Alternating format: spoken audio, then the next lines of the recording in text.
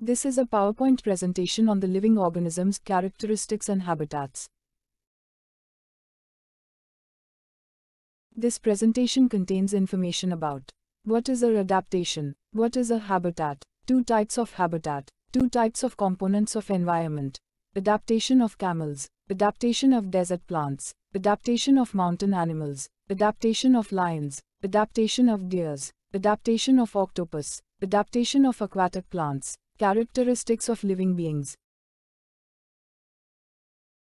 What is adaptation? The presence of specific features or certain habitats, which enable an organism to live naturally in a place is called adaptation. It is passed on from generation to generation. What is a habitat? A habitat is a place where an organism lives. It meets all the environmental conditions an organism needs to survive. For an animal, that means everything it needs to find. There are two types of habitat: terrestrial habitat and aquatic habitat. Terrestrial habitat. The plants and animals that live on land are said to live in terrestrial habitat. For example, deserts, mountain regions, grassland etc. Aquatic habitat. The plants and animals that live in water are said to live in aquatic habitat.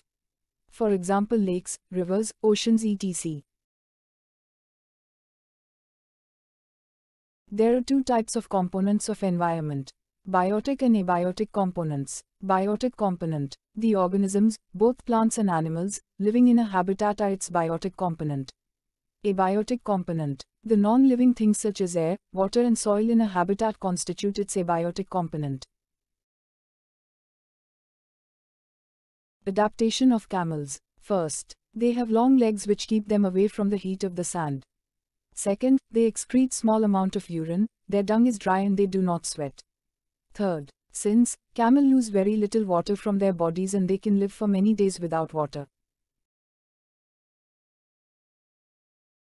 Adaptation of desert plants. First, these plants lose very little water through transpiration.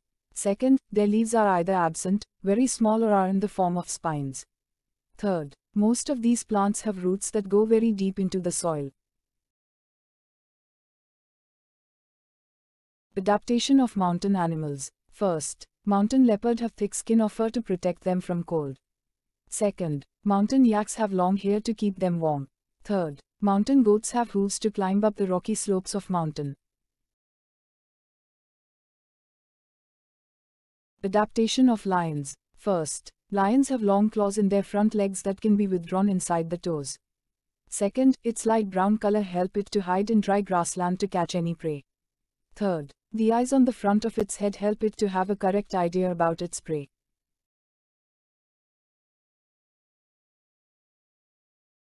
Adaptation of deers. First, deer have strong teeth for chewing the hard plant stem of the forest.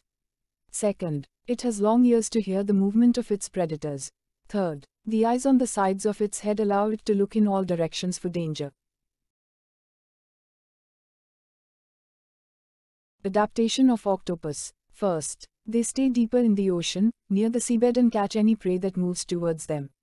Second, when they move in water they make their body streamlined. Third, these animals have gills to help them use oxygen dissolved in water. Adaptation of aquatic plants. First, the stem of these plants are long, hollow and light. Second, the stems grow up to the surface of water while the leaves and flowers float on the surface of water.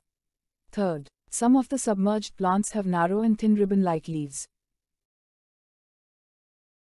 Characteristics of living beings. They all need food. They all show growth. They all respire. They all respond to stimuli.